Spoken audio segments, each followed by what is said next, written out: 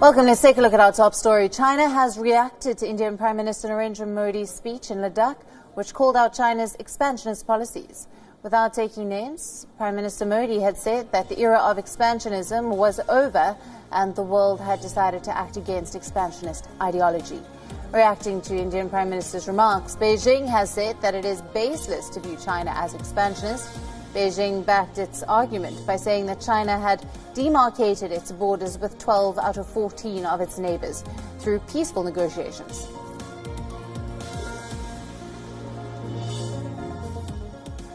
Now, WION's principal diplomatic correspondent, Sudan Sybil, is live with us for more on this. Good afternoon to you, Sudan.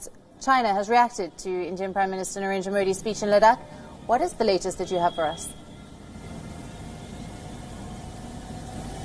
Well, Alison, this is for the second time that China has reacted.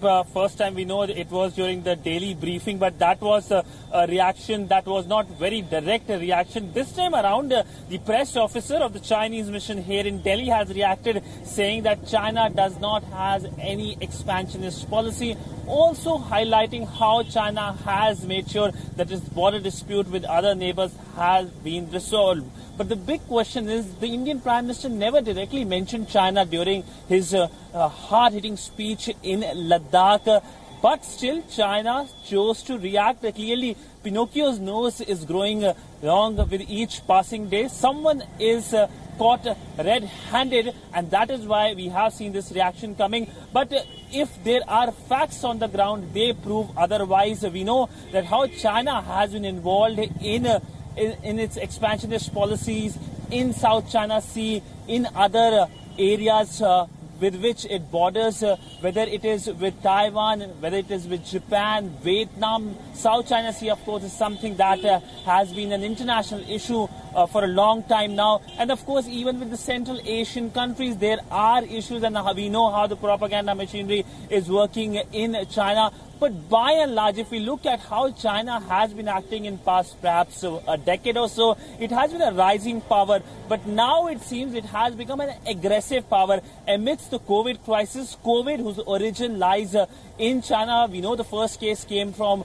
China, and since then it has spread across the world, and that has been a major issue. But amidst this growing and big crisis, China chose to be aggressive territorially, and it has been causing problem with its neighbors. In fact, one thing I can tell you, that India has briefed several countries now on the Chinese aggressiveness.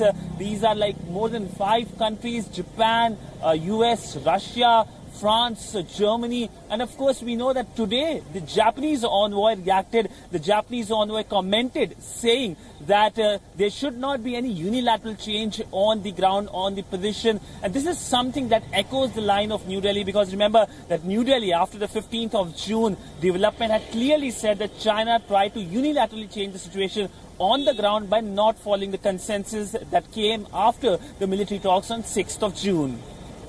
Sudan, thank you for that update. Now, Prime Minister Narendra Modi has launched a scathing attack against China while addressing Indian security forces.